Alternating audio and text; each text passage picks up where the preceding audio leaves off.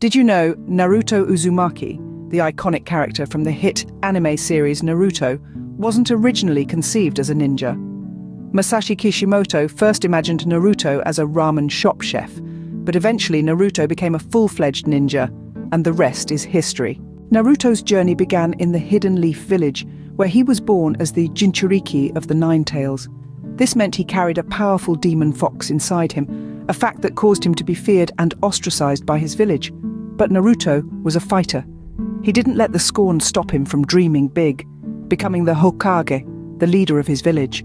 In his early years, Naruto was a bit of a troublemaker. His antics, however, were a cry for attention, a plea for recognition that he existed. It was during these formative years that Naruto met his sensei, Kakashi Hatake, and his future teammates, Sasuke Uchiha and Sakura Haruno. Together, they formed Team 7, a group that would go on to face numerous trials and tribulations, shaping Naruto's path in unimaginable ways. As Naruto grew, so did his powers. He learned the Rasengan, a powerful spiraling sphere of chakra, from Jiraiya, one of the legendary Sannin.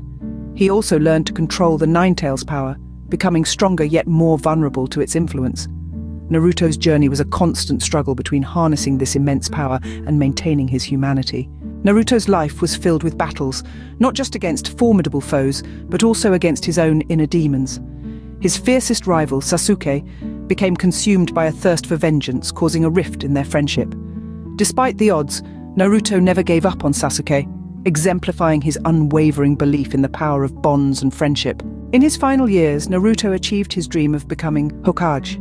He had a family of his own and watched his son Boruto embark on his own ninja journey. But alas, every story has an end.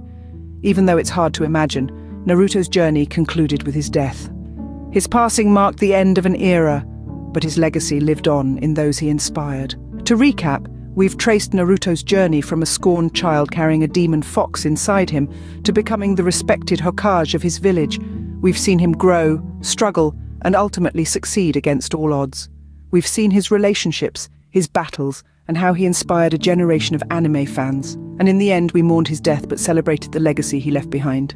From a chef in a ramen shop to a legendary ninja, Naruto's story is a testament to the power of perseverance, friendship, and believing in oneself. It's a story that will continue to inspire and captivate audiences for generations to come.